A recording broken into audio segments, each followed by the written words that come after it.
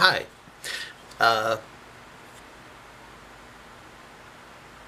The camera's battery died, so I'll go back a little bit. I'm not going to read from the beginning. If you want to see part 2, go ahead. But this will be part 3. Part 2 is going to be very short because the camera died. But I charged the battery up, and I'll continue to go as long as the battery works. And by that time, it'll be dark out. It's getting dark. So anyway, when I read my words, I'll read this side of my face. When I use the Muslims, I'll use that side. And anyway, I call this video series, "O Muslim, what are the lamps if they are not stars?" So anyway, continue here. I'll continue here. Okay. Did you know that Surah 96 used to be titled The Clot? Due to Muhammad teaching that we as embryos go through a 40-day blood clot stage as embryos. As embryos we go through a 40-day blood clot stage, but that Surah 96 is now called the clinging leech-like substance.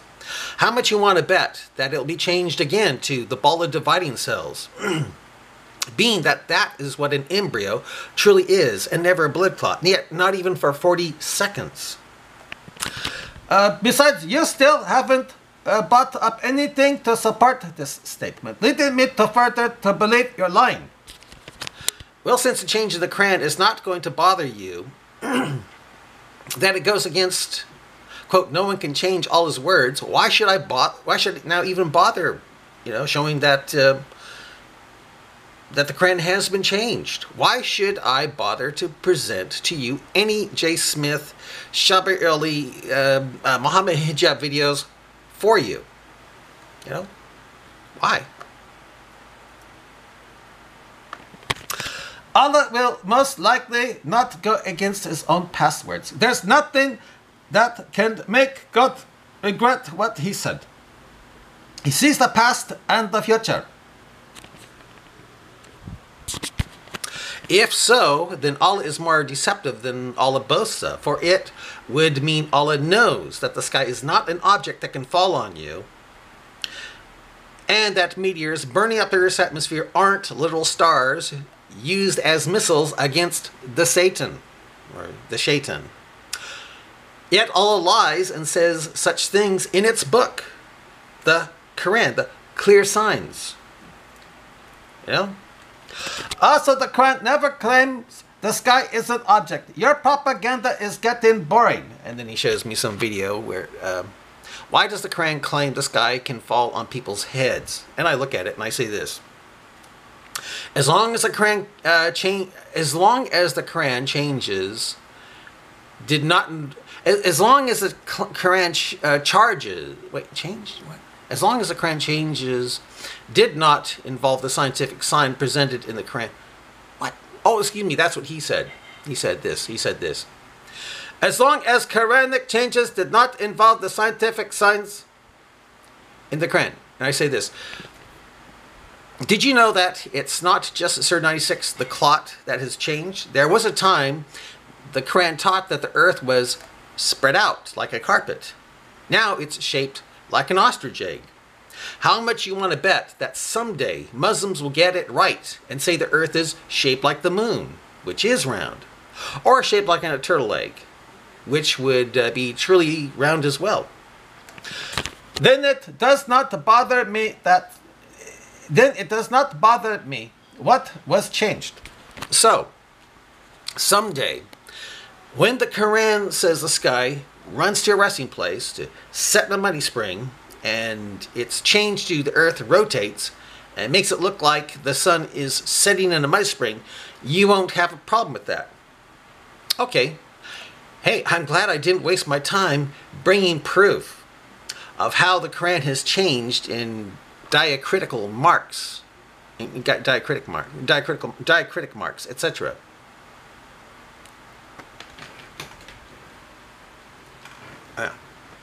The signs will still prove the legitimacy of Islam, and nothing can change that.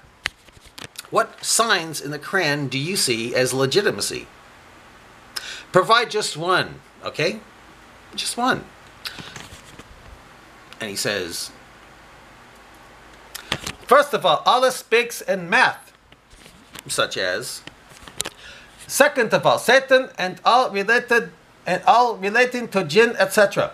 In the unseen, nothing we can ever see or prove. God speaks in math. Really? So when the Quran says that it takes 50,000 years for the angels and the Spirit, Holy Spirit, Jibril, to ascend to Allah, well, what does that mean to you?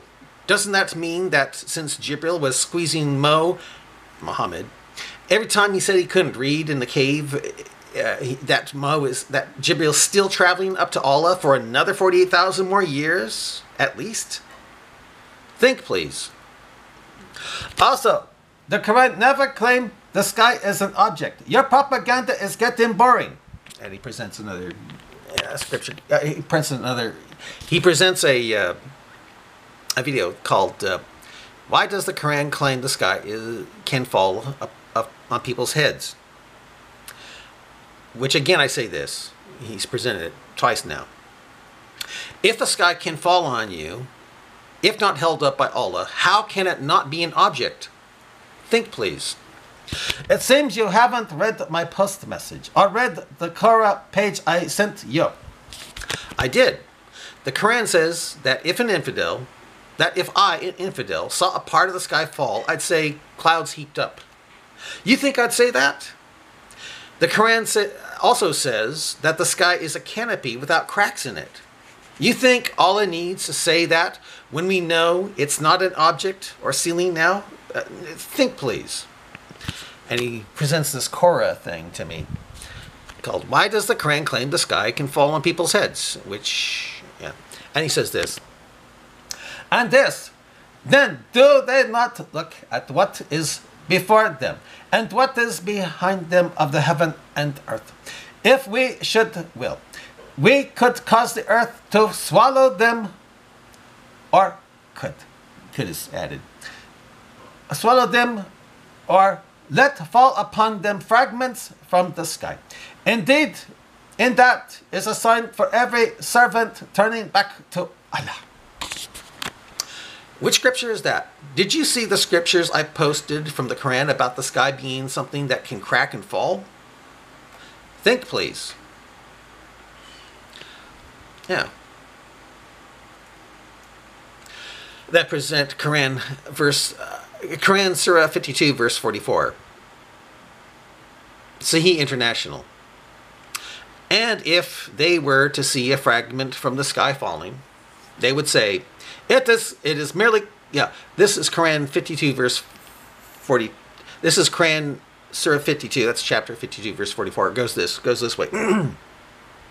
And if they were to see a fragment from the sky falling, they would say, clouds heaped up. Do I say that if I see a meteor burning up the Earth's atmosphere? Think, please. This is the pictorial version of that scripture. And if they were to see a fragment of the heaven falling, they would say a heap of clouds. You think so? Really? Yusuf Ali says this. Were they to see a piece of the sky falling on them, they would only say clouds gathered in heaps. No, I would say, what? The sky is an object that is breaking up? That's what I'd say. Here's what Shakir says. And if they should see a portion of the heaven coming down, they would say piled up clouds. No, I would not say that at all. Besides, if it does mean meteorites or meteors, you think meteors are piled up clouds? Think, please. Muhammad Sarwar says this. Even if they were to see a part of the heaven falling down upon them, they would say, it is only dense clouds. Really? I would say that. Muslim Khan said, in his version of the Quran, in English, says, and if they were to see a piece of the heavens falling down, they would say, clouds gathered in heaps. No, I'd say, what? The sky is a canopy that is breaking up. That's what I would say. Arbery says this in his English version of the Quran. Even if they saw lumps falling from heaven, they would say, a mass cloud. Lumps falling from heaven? Lumps? That's not what I would say in Arabic. Here's what I'd say in Arabic, and I put the Arabic here. The translation, this is, yeah, okay. And if they were to see a portion from the sky falling, they will say, clouds heaped up. No, if I saw a portion of the sky falling, I'd say, what? The sky is an object that can crack and fall on you? That's what I would say. No mention, I would not mention anything about lumps or clouds heaped up. I wouldn't say that at all. Fragments of sky, meteorites, etc.